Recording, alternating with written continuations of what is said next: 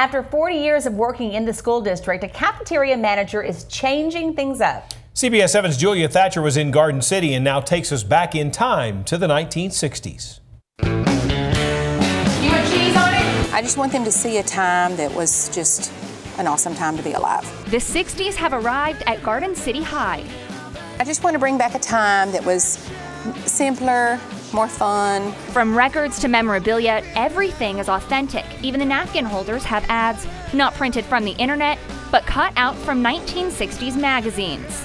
After 40 years in education, food supervisor Rhianne McKinnon brought an idea to life. There's so many rules and regulations these days in school that, I just want to step back and enjoy it. And I want them to enjoy school.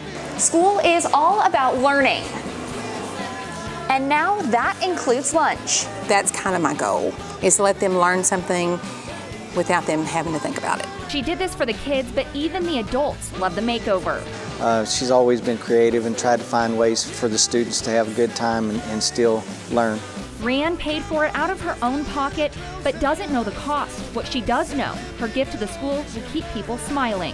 The school has no plans to change the newly decorated cafeteria. Rhianne's legacy will live on even after she's no longer here. In Garden City, Julia Thatcher, CBS 7 News.